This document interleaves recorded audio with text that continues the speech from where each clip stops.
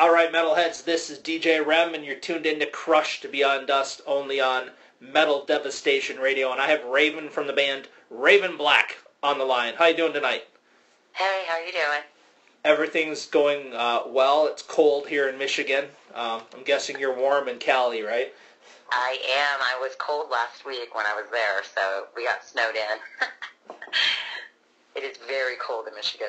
Yeah, you played in Detroit, right? No, we played in Mount Pleasant. That's my guitarist, the doctor. His hometown is Mount Pleasant. But we had a sold-out show. I do want to say something. There was like 30 people that were turned away because, you know, the venue basically reached capacity, so they couldn't bring anybody in. But we did pre-sale, so next time, you know, get your tickets early. We plan to do kind of a hometown show on every tour, so, you know, keep that in mind. That's awesome. You'll have to let me know or remind me because I'm only an hour from Mount Pleasant. Oh, well, that's definitely, I would love to meet you in person. So I definitely love to come see you guys live for sure.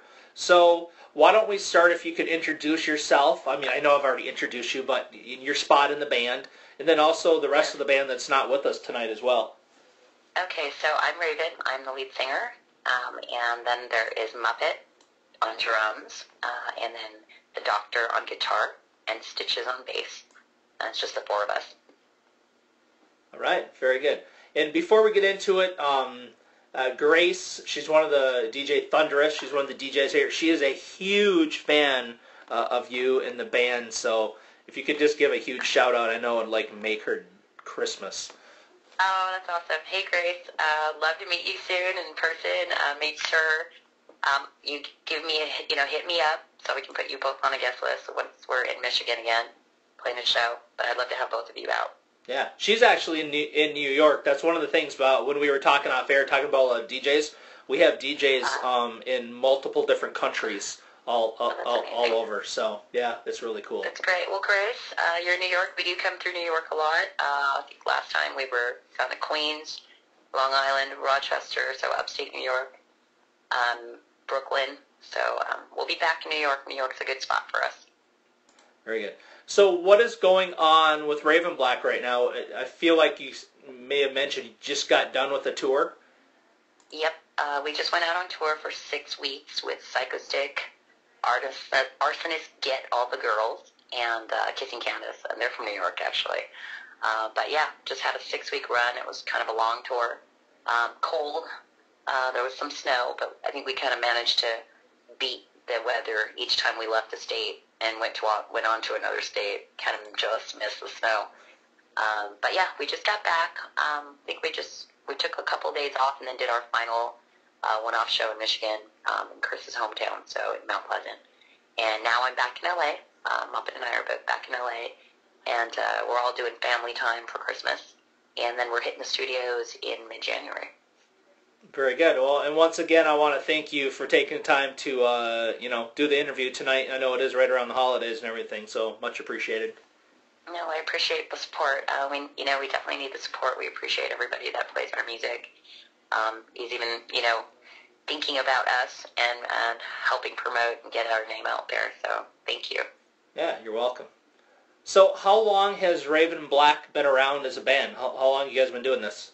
Wow. So I get this question a lot. So Muppet and I, we're married. So we both were playing in different bands when we met and dating. And then we decided to form our own band. And the original band was the Raven Black Project. And literally that's what the name came up was. I was going to see how this was going to go. And I had a vision. But we changed our lineup. So that started in 2012. And we then revamped the entire lineup, new guitarist, new bass player, new music, new vision, new look, everything in 2015.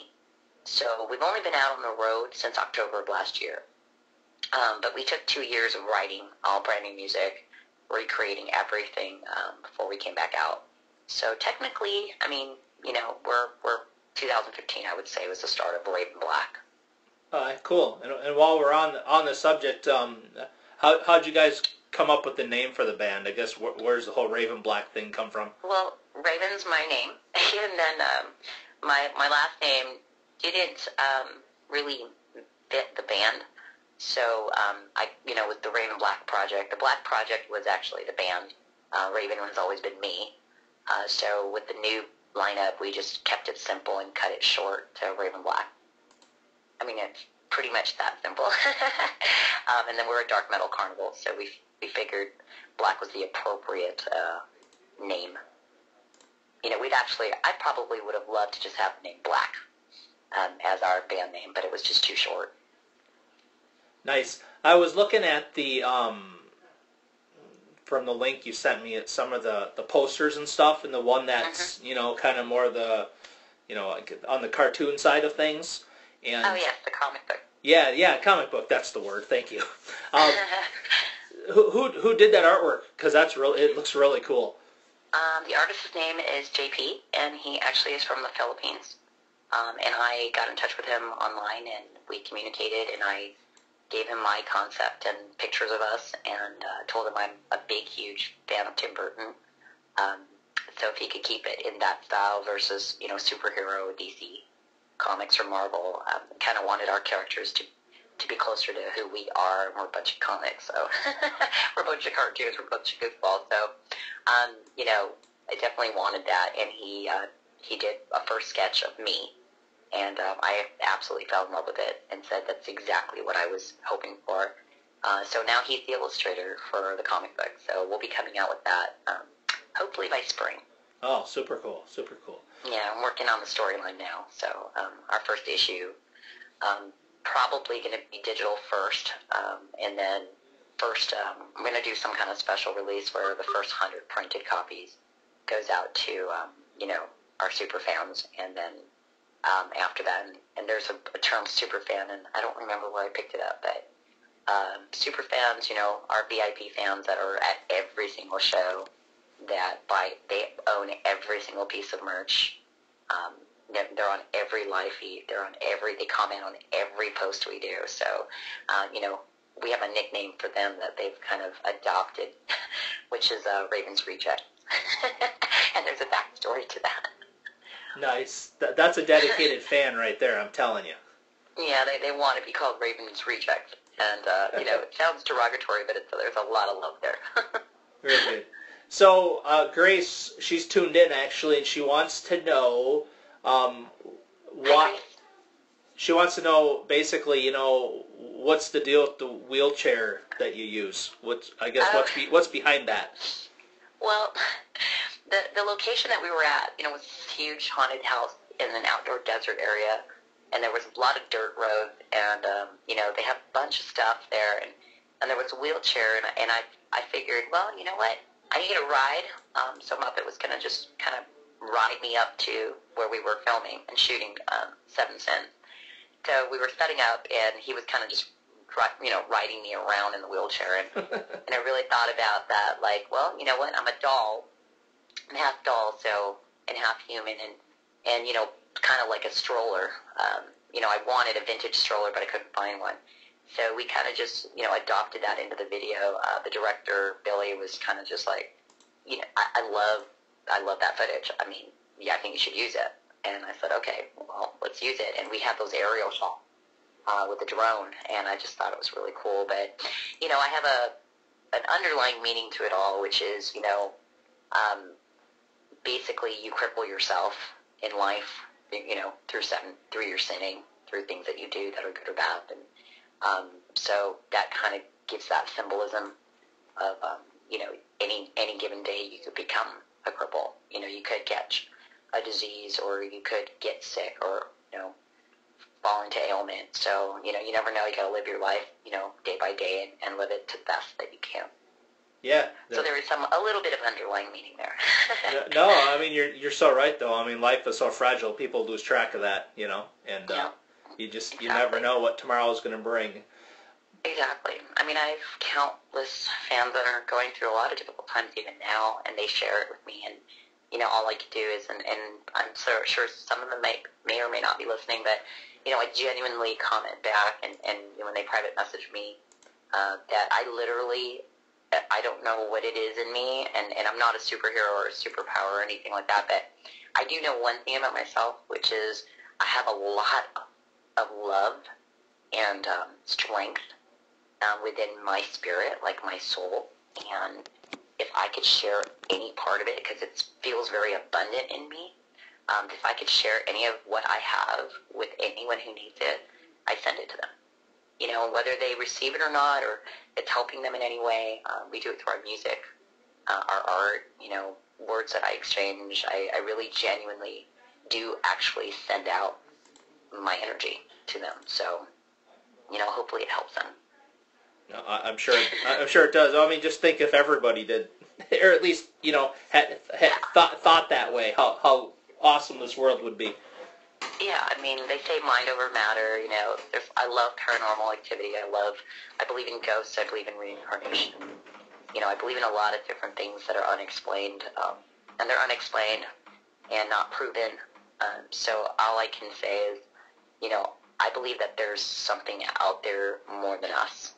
And, you know, I feel that I'm gifted and blessed to have what I have in my life. And if I could share that in any way, I do. Very cool. So obviously you have a theme going, you know, with the band. So I guess what was the kind of the creative process and the thought process that kind of started that? You know, I've been kind of like this way since as far as I can remember as a child. And you know, I have two brothers, an older brother and a younger brother, and I'm kind of growing up as the tomboy, trying to keep up with those two and being involved. But, you know, it's just one of those things. It's, you know, the bratty little sister that will beat up your friend for you know, out of being protective of your brothers and your friends. And I was bullied a lot when I was little. And I've been through a lot of trauma, you know, as a child. I was very shy. And a lot of you know, people can relate to that. And then you grow up and you kind of grow tough skin, and I've always kind of loved horror and vintage movies and history. That was my favorite subject in school. So, but having, like, I guess a realization or epiphany about life being pretty dark at times and being able to, like, overcome it or endure it with your inner self. So a lot of it has a lot of, like, I guess symbolic underlying meanings of, like, who your self-identity is, like, within you, that you have to hide, you know, in society. And I had to do that a lot. Part of the shyness, part of being an overachiever, trying to be the best that I am. So, you know, a lot of it I kind of blended together in all my favorite things, and I found members that have very similar favorite things. You know, we all love horror, we all love metal, we all love music, we love, you know, art, we love voodoo, we love magic, we love mystical fantasy. I happen to love comic books. I love Japanese anime. I've always loved cosplay. So, you know, all those things kind of blended together is kind of what Raven Black is. And we all love that, like, kind of twisted, scary, you know, clown, carnival aspect of things. And I loved the circus when, you know, the circus used to come into town. I mean, there are no circuses anywhere other than Cirque du Soleil, which I absolutely love. But, you know, all those things blended together. We decided we wanted to be a dark metal carnival. Because metal music to me is the most intricate music that exists today. It's still real music, you know, and it derives from classical music and rock, and I just think it's so underappreciated and devalued in our, you know, general mainstream today. So I figured a way that theatrically mainstream can handle metal. No, I like it. And I want to break the ceiling, and we have, you know, this past year of touring, we have cross genres. You know, we have country fans, we have pop fans, we have hip hop fans, punk fans.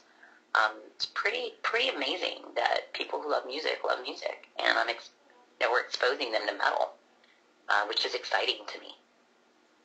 Exactly, and that's, you know, the first time I heard you guys, I was like, "Yep, these guys are badass."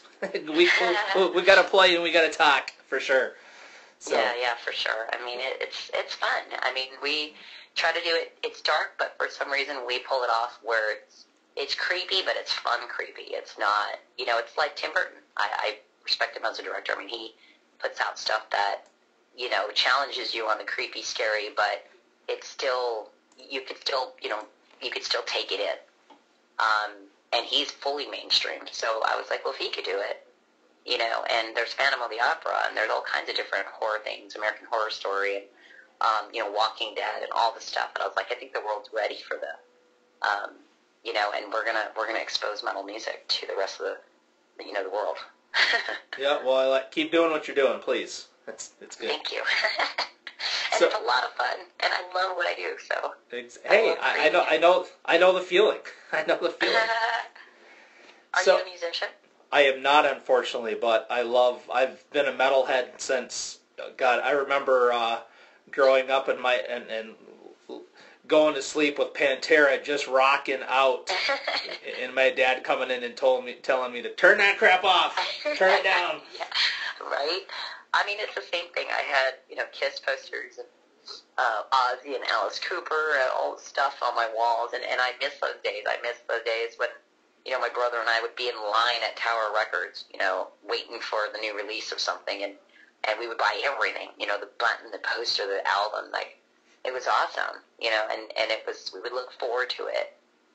So I miss those days, and I want to find a way to bring it back, to a certain degree, and I think we do that in our live shows. I feel like we are giving our fans, some entertainment, and people need it because, the world's kind of really screwed up right now. That's for sure. We can definitely we'll use that more of that positive energy, okay, Raven? Thanks. Yeah, exactly. So before the question gets asked in the chat, because I know it's coming, because you mentioned loving horror films and such. What's your favorite horror movie of all time? Oh God. You mean movie, or like old vintage, like any movie? There's so many. If you had to pick one. I love any Dracula movie. Now, modern day movie, I still love, I still love all the Stephen King movies. I still, Ryan and I still watch those. We'll go into little marathons, and we'll just watch Stephen King movies back to back on a marathon. God, I love Frankenstein. I love all the vintage stuff that are black and white from the 50s. I think those were done in the 50s or 60s, right? Sounds about right. Yeah, we have a collection of, like, vintage movies. What's the one with Aaliyah in it? The Queen of the Damned. I love that. That's a newer, modern movie. I mean, as far as, modern movies and not vintage. What else? We just watched It yesterday. It's out on Netflix, so we bought it immediately. I think we were touring when it came out, so we watched that yesterday, and it was awesome. So, but I'm a big, huge Stephen King fan, Tim Burton. I've watched every Tim Burton movie at least, 50 times. But yeah, I mean, that's kind of my movie collection. Sure. I love The Exorcist. I'd have to say that is probably my all-time favorite. If I could pick one, I had to pick one, the original Exorcist. And I actually saw that in the theater when it was released. Oh, wow, super cool. Yeah, I'm aging myself, but I don't lie about my age, so. Hey, we have no control over that, so it is what it is, right? Yeah, but Exorcist, I watched it in Hollywood at the theater when it was first released, and I was probably about 7 or 8 years old. And I covered my eyes and peeked. That's funny. So it started a long time ago with me in horror. Nice. So, okay, shameless promotion plug time for you. Where is a good place for the fans to go find out more about Raven Black? What websites, what social networking, where do you want the fans to go? Yeah, we're everywhere, but Facebook seems to be the number one kind of channel for everybody to see what's going on with us, because whatever we do gets posted to Facebook. And fans are all on Facebook, and even the Instagram posts from fans go to Facebook. So Facebook seems to be kind of like the center hub of everything we have. And we have everything. We have Instagram, Twitter. I think we have a MySpace still. We're on Spotify, iTunes. We're on Amazon. You can buy stuff. We have Big Cartel. We have our website, which is ravenblackband.com. So we're kind of everywhere, and if you Google us, we're like the first 3 pages. You can click on any one of those links, and it'll probably take you to YouTube or Facebook or, one of our main spots. But Facebook, I prefer that because I do, communicate with a lot of people on there through private messenger.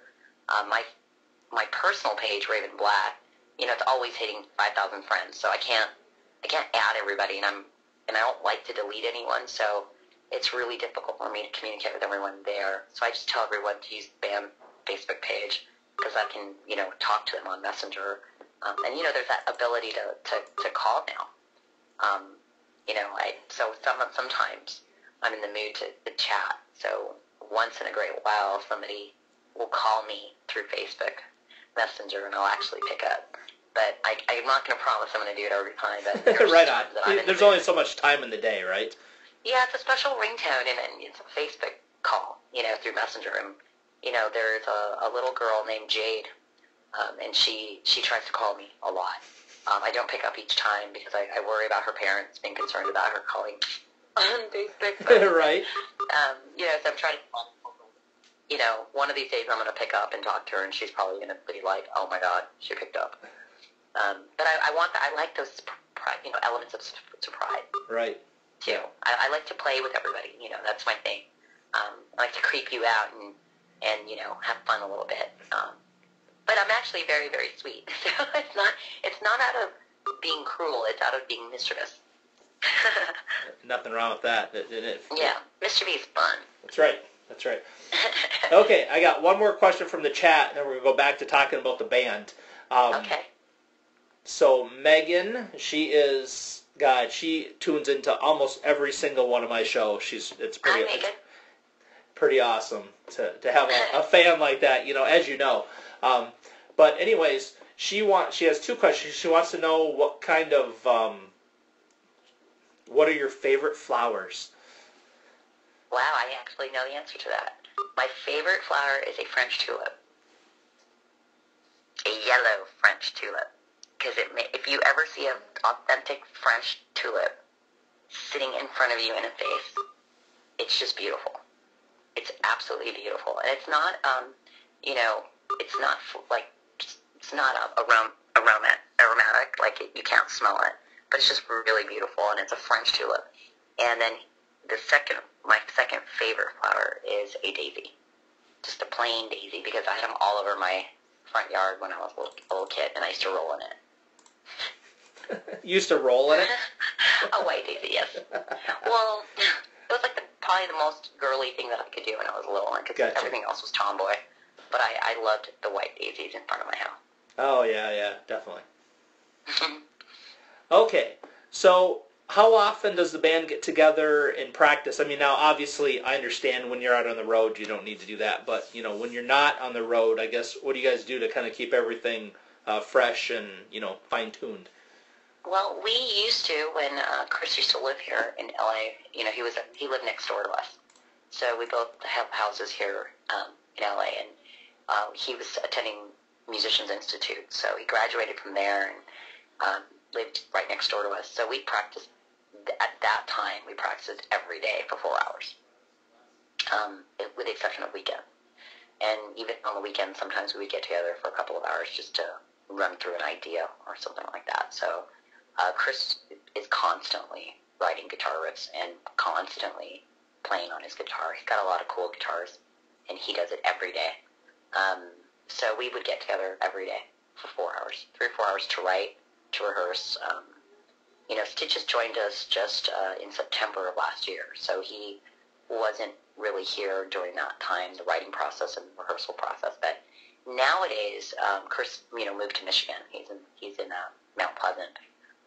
But we will fly in together and go to retreats. So like in May this year, we went for a whole week and a half to New Orleans for inspiration and kind of got away from our daily lives and families so we can go focus on writing. And we wrote 3 new songs, which we played on this last tour. And people seem to really like the new songs, so they're going to probably be on the new album. And then when we were in Mount Pleasant, we had like 3 days off after the tour, and we wrote another song. So we did that in the garage at his mom's place. And, I think I took everybody through that garage on my live feed, the Play in the Snow one. But, we're constantly writing, and what we do when we're away from each other is we send it through iPhone and email. our ideas, and we kind of put them together, and then Chris kind of pulls them all together, and tries to combine all the tracks for a better idea. But then we get together and we finish it. Right. Nice. Well, and the beauty of the internet, you know, how you guys Yep. can do your work and you don't have to be in the same state. It's pretty sweet. Correct. Yep. Correct. Now we're thinking about moving in the next couple of years, maybe out to Michigan, maybe Georgia, maybe Colorado, something like that. I'm kind of still debating. It's hard for us to leave home here in LA. Right. I was born and raised here, so family and everything. But we want to really focus on touring, so we might end up doing that for the sake of rehearsing and writing. Right. We might get together and live in Michigan for about a year or two. I was going to say, we can live in Michigan where it snows, or we can live in Georgia where it's warm. Well, that's the thing, and we've made some contacts with friends and just people in general, great people, and there's some opportunities for us. So we're still deciding. We haven't made the decision yet.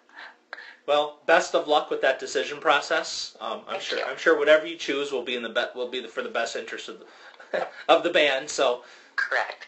Well, we want to be out there more and seeing everybody, so we'll be mainly on the road. Our home will be the road. That's how it should be, right? Yep, it should be. Yeah. Well, so have you guys? So you just got off this tour. Have you started planning the next one? And does the East Coast fall into that? If you are, for 2018. Well, we have a very, very strong fan base in the East Coast, so we always make it a point to go there. I think what we have discussed is, instead of doing an around the U.S. tour, coast to coast, that we've been doing all this last year, is that we may be doing shorter tours, like 3-week tours, and just concentrate in certain regions. But definitely we will be back in the East Coast and the Northeast. So we might do like a 3-week run from, the whole Northeast to like down to Florida and come back up, kind of a little triangle route. So we're definitely talking right now with a few people in our agent. We have a booking agent. And a lot of people, I do want to say this, because a lot of people say, well, when are you coming here? And they don't realize that we have booking agents that handle all of our, our tours and routing our tours through different cities and states. So we don't have as much control of that. There's a lot of, technical details. I mean, right. The venue has to be available, what other bands are booked there already, dates, timing. Traveling from one city to another in another state is 6 to 8 hours. So, sometimes it just doesn't fit the mapping, the routing.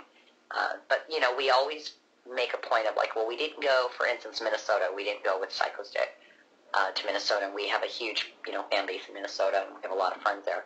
So, the next tour we're going to try every effort in telling our agent, please make sure Minnesota's in here, for this next one. But I feel confident that we'll get to everyone in different areas throughout the year. Not on every single tour, but it does take its toll on us. And right. then if we do a support tour, we have absolutely no control. We're going on their tour as a support band, so right. we follow whatever route they've selected. So it was a bummer. Like this one, we didn't get to go to Minnesota, and our fans were bummed. But we'll see them next time in the spring. I think the spring one, I think we're trying to do a big support tour, so we won't have control over that. But we will most likely do a headliner tour in 2018, cool. Where we will have control. I have my favorite venues and our favorite areas. So, right, yeah. Those would definitely, be more personalized to us. But yeah, so we'll be definitely touring in the spring. I just don't know with who yet, or if we're going to do it on our own. Very good. Any discussion about going like to Europe or South America or anything like that? It's funny you brought that up. We were offered a tour for Europe in January, February for 6 weeks, and we had to turn it down. We had to decline because just timing, and we have studio time booked to do the new album, and that part of the reason why we didn't work on our album latter part of 2017 is because we were touring. So we were like, we can't keep touring and not finishing, not giving our fans a second album. Right. Everyone's very anxious for it. So, we put the fans first and said, we're going to go in the studio and finish our second album. Nice. So what's the ETA with the next album? Well, right now we're scheduled for mid-January through mid-February recording. So we're thinking it's going to take 3-4 weeks for recording all the parts. And then, of course, we spend like a couple weeks just kind of listening to the mix and fine-tuning what we like, what we don't like, adding and subtracting, and then, then mixing and mastering. So we're thinking April, like we're hoping for that. But it all depends. I mean, we can say whatever we want, but the reality is once we get in the studio, when you feel something, right? I might do a vocal track, and this is how we wrote it, but then I get in there and we start playing with, my doubles or adding harmonies and things like that, that now that 2-day recording for that song becomes a week. Right. But it's better for the song. So, we get inspired in the studio as well. So, we'll just create different sounds and different ideas while we're in the studio tracking. So, it's fun. It's fun, and it's an entire experience, and we want to embrace that. We don't want to rush it. And hopefully that shows in the music for you guys. Yeah, exactly. So, are you going to use the same studio that you used for the first album? And if so, who is that? Yeah, we are working with Ulrich Wild again for the second album. He's our producer, Worm Group. And, so we've been working with him now for, I think, 4 years now, I think. But, yeah, he's amazing to work with. And my favorite part about working with Ulrich, and I've said this before, is that he doesn't mess with us until we're kind of like, and he listens along the way, but he really allows us, he actually encourages it for us to stay organic in our writing process without his influence. Nice.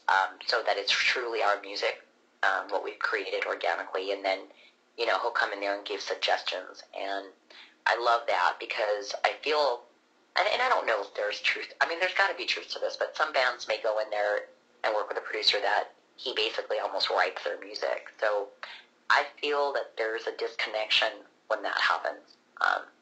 It's not you writing it. Because for me, like lyrically, I have to write my lyrics because I connect to the meaning of those lyrics. So when I perform it or when I sing it or I growl it or scream it, I own it. Like I'm connected to those words. And so there's more meaning and more emotion behind that.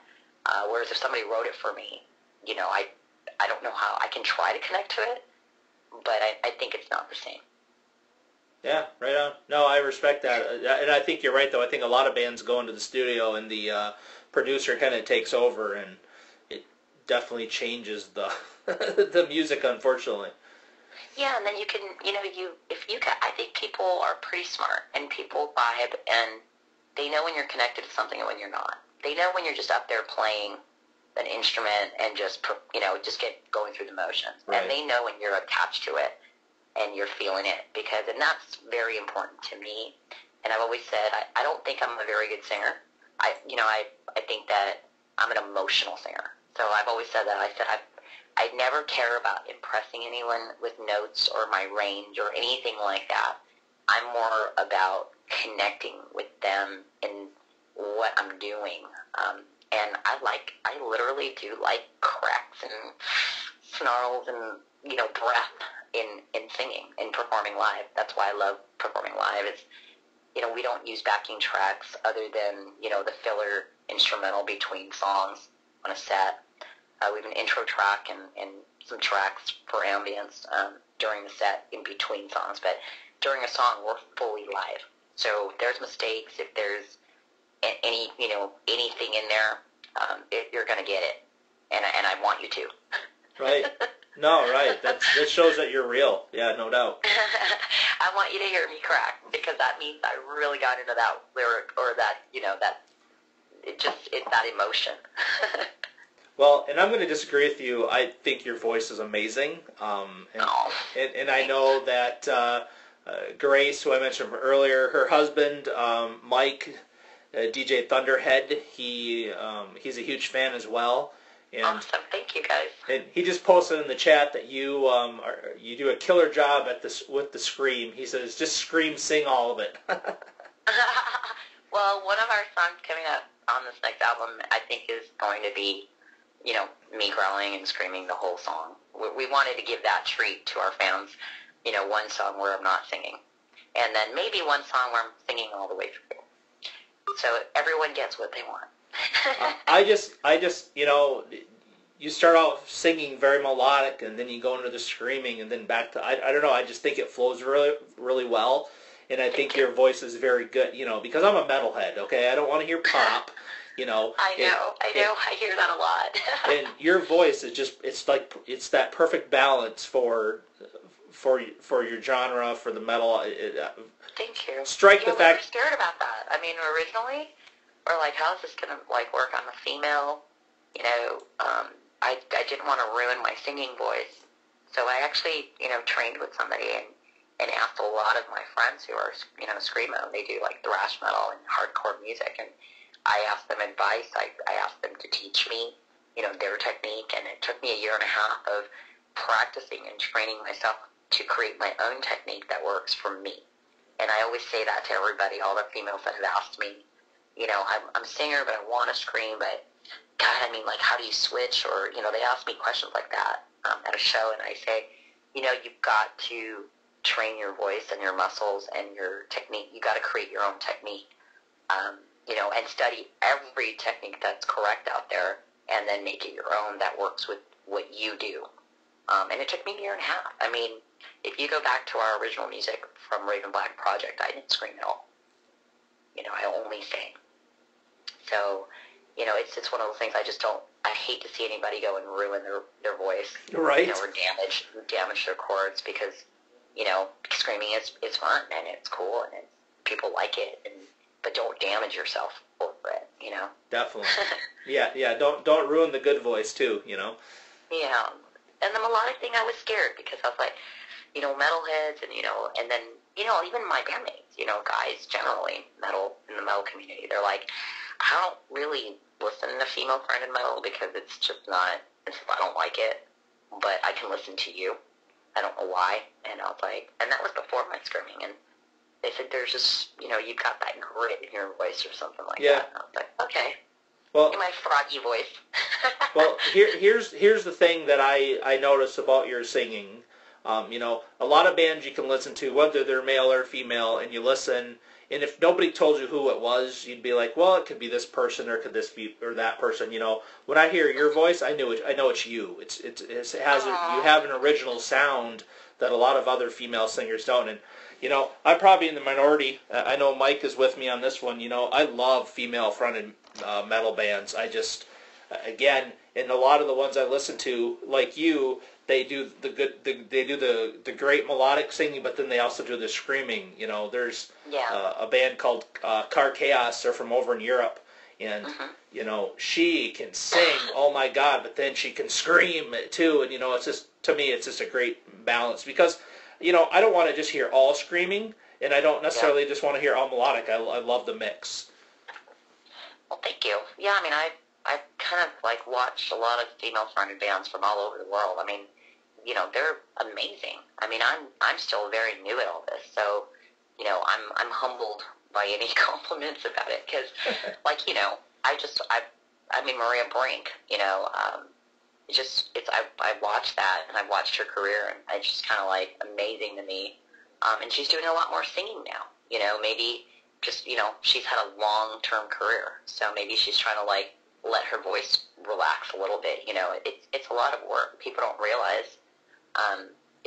Especially touring, and Maria's been touring for how long? Right. I've only toured this last year, and this last run, 6 weeks, I did, 31 shows, and, we had, 3 days off, and I did that every night, and I can see, 8 years down the road, you gotta, worry about your voice and stuff like that. Right. So I totally respect that, and I see these women that have been doing this for years, and I hope I can last that long. I hope I'm doing the proper technique. That's all I can hope for, and make sure that I see my vocal coach and make sure I check into all of that, and that it's all good. Very good. Very cool.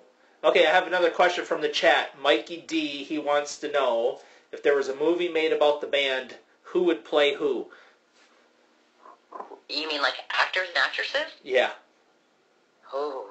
Okay, so I have like this, I love the Ellen Page, the actress Ellen Page. She did Juno. She's kind of an out-of-the-box actress. She plays a lot of roles of a very dark, mischievous female with a lot of strength and rebellion. I would probably say I would love for her to play my role. And for males, God, who do I think of for the guys? I don't know about the guys. There's so many good actors, but definitely somebody kind of off the wall would definitely have to play each of us, because then they could get into the character more. And there's going to be so much more information on each of our characters, like each of our personas, because the comic book's going to tell the story. Yeah. Right now, everyone's getting the music, which is like the discography to our story. And I don't know if people realize or connect that yet, and that's why we did the comic book teaser, to let everybody know it's coming. And they're going to understand, like you will understand a lot more about who we are, who is Raven, who is the Doctor, who's Stitches, who's Muppet, and why are we who we are. So there's a whole backstory to it, in this first issue. So the issue is who we are and how we came to be. And then second issue will be, more of an adventure of something we've experienced together on our travels. Awesome. And then just kind of like a little, what do you call it, a little leak, spoiler alert, in the future we may or may not add fans to our story. Fan characters. Yeah, nice. So it'll be an ongoing, real life story, with experiences we've had with people we've met. Nice. Is that going to be in physical print too, I hope? Right now I'm going through the process right now of working with the digital and print suppliers, creators, and it's all about timing. So we definitely want to release something. So we may go digital first to get it out there. Right. And then it'll go to print. And obviously print right now, their turnaround time is like 30 days. So we're still completing the art, the actual comic book now. So I don't know if we'll have print ready by spring. We may end up doing the print a little later just because of the timing to create them, to actually print them. Okay, very good. Well, I'll be on the lookout for sure. So yeah, and we'll probably do something silly and surprising that's like, the first 100 released, and then, or pre-order or something like that. Right. Yep, that makes sense. So with all this touring that you've been able to do recently, have you guys had anything crazy happen while on the road that you're willing to talk about? Anything crazy? Anything crazy happen on the road this tour? It could be good. Doesn't have to be a bad thing. Well, you know what? There's always crazy stuff happening on the road, but it's usually amongst all the bands touring. We broke our awning on this touring on the brand new RV. Last tour there was a lot more excitement because we broke our axle. Oh, jeez. And that's not fun. We got towed away, but this last one it was pretty smooth. I mean, it's been such a fun tour. And we, this tour, different from other tours we've done, is that we have this crazy, brotherhood between all the bands on the tour. So we had fun, and we were going out to eat together and hanging out, and, hanging out in each other's trailers and just hanging out, being friends, and that was really cool this last tour. So, yeah, good stories. We've made some really, bonded friendships with some people, with other musicians from other bands on this last tour. Really cool. That's awesome. Keeping in touch with them. So we have friends. We always make friends every tour, and we meet these, different people. And for me personally, I get touched by many different people I meet. There's I can think of one right now that was very special to me. His name is Eric, and he's on our Facebook. But Eric has MS, and his friends and him, they drove him there, and they took 3 hours to get to our Cleveland show. And he had a flare-up that day because of the cold weather, and he couldn't even stand. But they brought him, and they carried him in, and he was right up the stage with me. And he'd never seen me live, but he's been following us for like a year. So this was his first time seeing us live, and then, he couldn't really stand. He exuded all the energy that he could to watch the set. Right. And so they got him a chair, and they sat him out, in the back, and I was at the merch table meeting everyone else, and I said, no, bring Eric over here, and he's going to hang out with me all night. And him and I were, shooting shit, chatting about, and he didn't always have MS. He got his MS in his early 30s. So he used to be in the mosh pits, and he was telling me a story. And, for me, like I'm talking about that wheelchair, it's amazing to me. And then, the hardest part was me watching them leave because they had another 3-hour drive home. And he was done. Like, he couldn't stand, he couldn't walk. He had a cane, and he was done. His body was like, I'm done. Right. I'm done. Take me home. I need rest. And watching his friend, and I met both of them, and watching them carry him to the car, and I was really touched by that because he did that to support us. Like, to me, that's like life-changing for me personally, that someone cares enough that much about what we're creating, and God, you've got to appreciate that. Right you've got to feel blessed and, thankful for something like that. And it's like, I just, things like that. And then another gentleman, Michael, he runs a promotional company, and it's Zombie Knot. Shameless plug, sorry. Michael, Zombie Knot. No, please, keep plugging. But, he brought his whole crew, and they did an interview with us live in our RV. But Michael was, like, sitting there, speechless, he said. He said, I'm just being a fanboy right now. I don't know what question to ask. But he's been through some really dark moments, and what he shared with me is, he was kind of at rock bottom, and our music helped him. So that, again, is super life-changing for me as a person, that I can affect anybody in that way, and help them is amazing to me. So things like that, those are the amazing stories for me on tour, that I get to connect with different people from all over the world that I never would have met if I wasn't doing music, and helping them, in that one moment that they listened to a song or something, or heard something I said, or, whatever. And there's a lot of different stories, even online when we're off tour. But on tour, you meet them in person, and there's that physical, like, wow, like, this is real, Like, I actually helped you, like, thank you, and I'm thankful. I'm thankful for allowing me to be that. Oh, hell yeah, that's just amazing. That's awesome. It kind of goes back to what you were saying earlier about, I kind of feel like you have this desire to want to help people, so it just kind of, when it falls in your lap, it's got to be an awesome experience. It is. It's life-changing. It's like really, like I always say, if I died tomorrow and didn't wake up tomorrow morning, and died in my sleep, I've done everything I wanted to do up to that last breath. Like, as of today. I have people that I love. I've helped people. I've done everything. I'm doing music. I'm creating. I'm happy. I'm truly happy. And it has nothing to do with material stuff, money, nothing. Just none of that applies. Like politics, religion, none of that applies at all. So I feel really lucky. Yeah, very good. Very good. Okay. Speaking of shameless plugs, let's plug where people can go to find out more about Raven Black again. What social networking and websites? Facebook. So it's www.facebook.com/RavenBlackBand. Okay. Perfect. And one other thing I meant to ask you earlier when we were talking about that is, what about like merchandise and stuff? Where can they buy that? We have a Facebook store. They can also go to Shopify. So it's www.shopify.com/RavenBlackBand.